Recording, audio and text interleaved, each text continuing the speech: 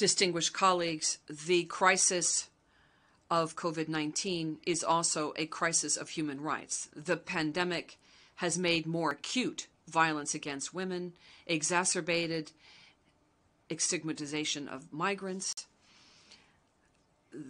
Afro-descendants, ethnic minorities, LGBTIQ plus persons,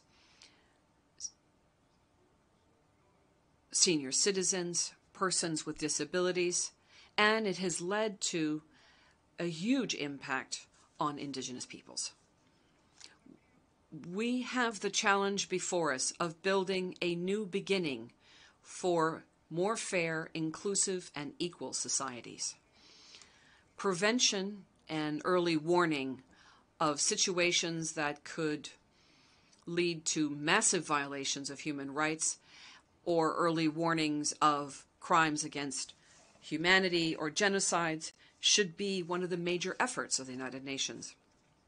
Argentina is firmly committed to advancing towards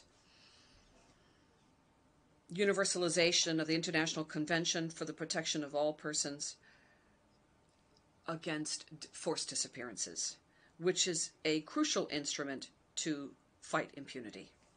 Currently, we are working, along with France, on a third campaign of universalization of the convention so that more states will ratify it, with a view to achieving 100 ratifications by the year 2025.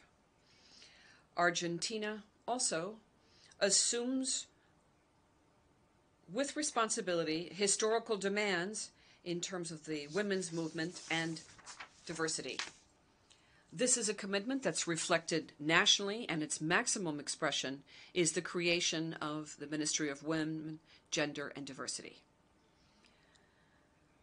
With the passing of the law of legalizing abortion, the Argentine state has taken on the responsibility of legislating and protecting with public policies the health and life of women and persons with other identities, gender-based identities, with the capacity to gestate.